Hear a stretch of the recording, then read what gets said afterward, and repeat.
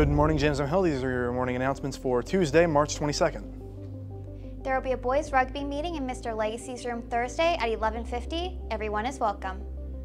Today and Wednesday, I will be hosting auditions for my student-made short film. If you signed up to audition, come to the auditorium at lunch. There will be a yoga session this Thursday in the mezzanine in the second half of lunch. All are welcome to attend.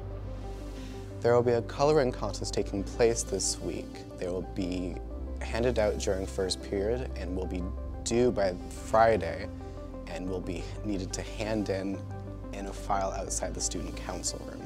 They will be judged by a group of teachers and the winner will receive a cool Cat Shack prize.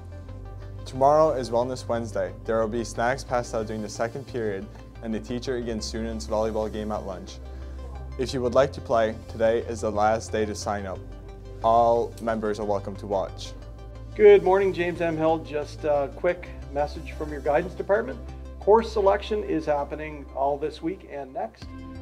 So we're going to give you some details on that. So Mr. Martin and I will be visiting classrooms today and doing some presentations. Please make sure that you have your course selection books with you. If you weren't here on Friday for a presentation in the theater, we will have extra copies.